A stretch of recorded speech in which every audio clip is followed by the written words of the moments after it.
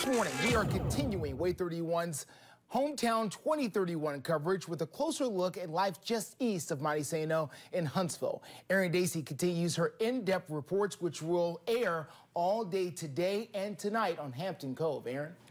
Thanks, Justin. One area of tremendous and rapid growth in Huntsville is Hampton Cove. There are already dozens of businesses in the area that have grown with the community that started out very rural and has now grown into a thriving suburb. In fact, growing pains have forced a controversial move on Highway 431 South. 2 new sets of stoplights are installed at Caldwell Lane near Hampton Inn and at Old Big Cove Road near Mary's Grocery, Conoco, and the Racetrack gas station. The lights are not active yet, but residents are already saying they will slow traffic and that there has to be a better way. City leaders say the lights are necessary to slow traffic and curb accidents. In fact, city planners say if community leaders cannot come together on a growth plan, 431 will be so traffic logged it will be the new University Drive. For right now, business owners are thrilled with the growth of their businesses. It's crazy. It's amazing. Renee Shaw describes growth for her business and others in Hampton Cove. She started her screen printing business in 1995, 1 year before Hampton Cove School opened. Now we have 3 blue ribbon schools and actually have traffic lights.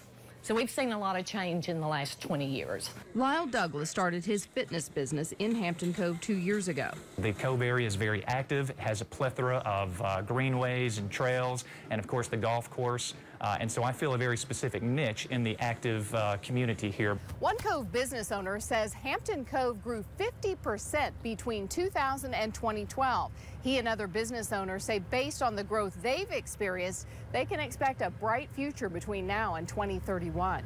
With the population growing and all the small businesses coming in, I think it's just wide open.